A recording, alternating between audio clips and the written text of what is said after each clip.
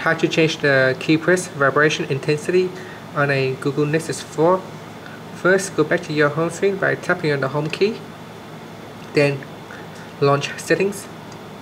Once you are in settings, scroll down to the personal section and tap on language and input.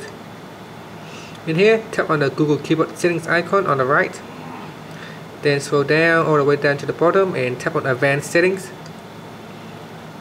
Then scroll down again and you want to tap on the key press vibration durations. Now using the slider bar, you can slide to the left or to the right to increase or decrease the intensity.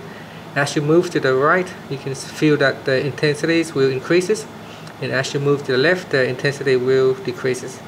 Once you let go of your thumb or finger, then you can feel the vibration occurs on the device.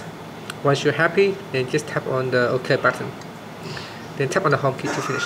Thank you for watching this video. Please subscribe to my channel for more video tutorials.